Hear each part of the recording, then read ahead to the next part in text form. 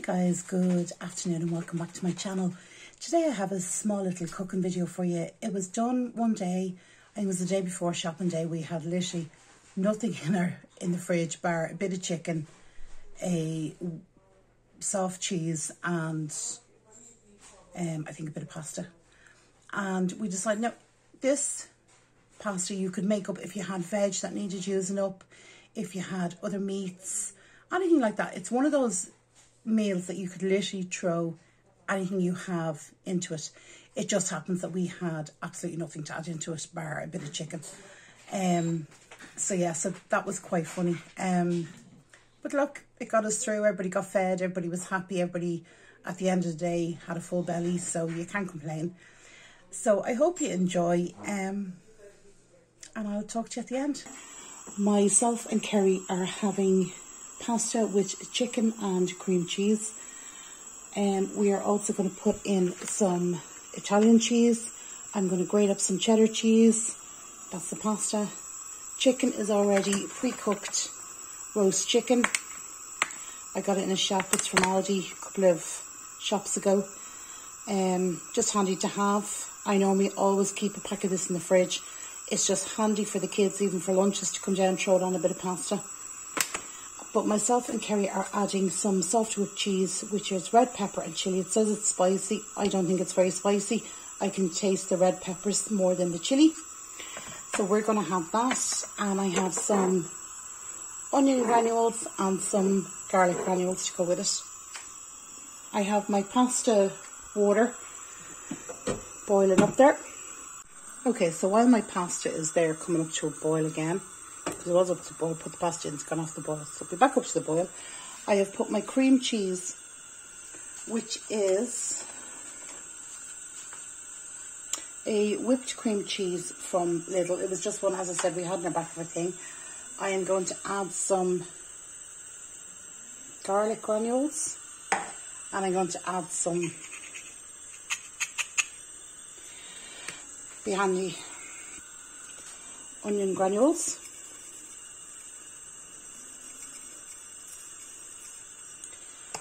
And I am going to wait until that pasta water comes up to a boil, and then I'm going to take a ladle of the pasta water and I am going to use that to melt down the cheese, make the sauce, because Carl won't be having any of this. And then I will put the chicken in to heat through, but I will set aside Carl's chicken and I'll show you that then.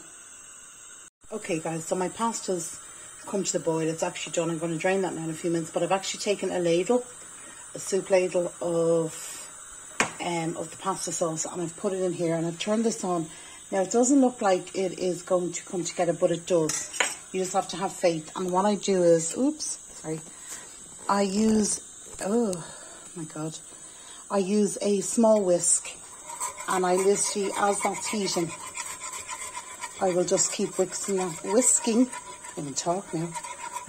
together till it comes. And I might add in a little bit more water if I think the sauce is too thick. It all depends. I eyeball it and judge. And I'm going to bring that up. So this is the chicken I've set aside for Carl. As you can see, they come out in quite big pieces. So I'll just cut them into maybe in half, just bite-sized pieces, so I can mix them through his pasta. And then I'm going to do the same for myself and Kerry. This is how our sauce is looking. So I'm just going to let that reduce a little, and then I'm going to add our chicken and our cheese.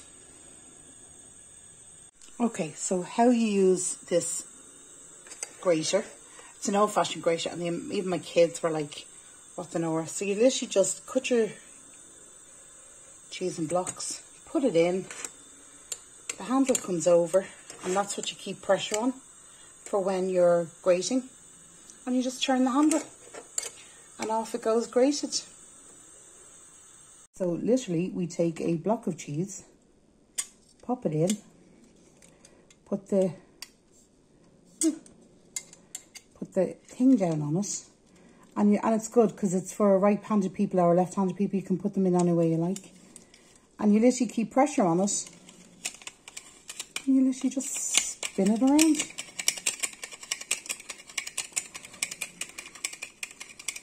And it is the easiest.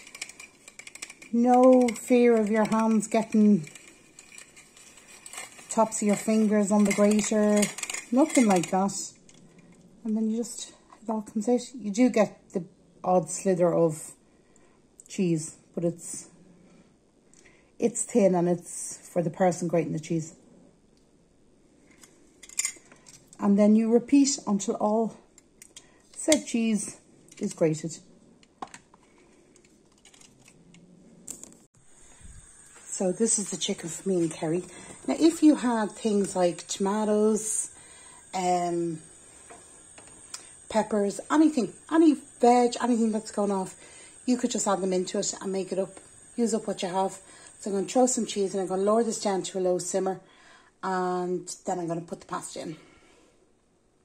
Okay, so this is my pasta, and I topped it with the cheese and also put some black pepper on it, and it is absolutely divine. So guys, I hope you enjoyed that. As you can see, dinner doesn't have to be fancy to be filling. So, and I'm very good at using up stuff in my fridge.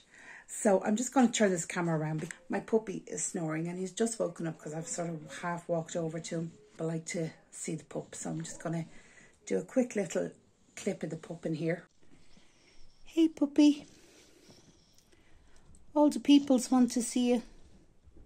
I know, you've only woken up and it's past your bedtime. That's his bit of wood. He goes everywhere with that piece of wood. You going to go back asleep? No, you. Alright guys, so that was just a really quick, easy pasta dish with we'd nothing left in our fridge. So I hope you enjoyed it, and I am going to try and record more cooking videos. I know people ask me so much and so many times, so I am trying to work on them. If you have any suggestions of any foods you want me to cook, or any dishes you want me to cook. I know a couple of people have come in and asked me about scrambled eggs and stuff and how I do my scrambled eggs. In fairness, myself and Hayley do differ on scrambled eggs. I make mine in the microwave, Hayley's a pan, you make yours in the pan. 100%. So yeah, but let us know if there's anyone in particular that you want and we'll try and get around to it.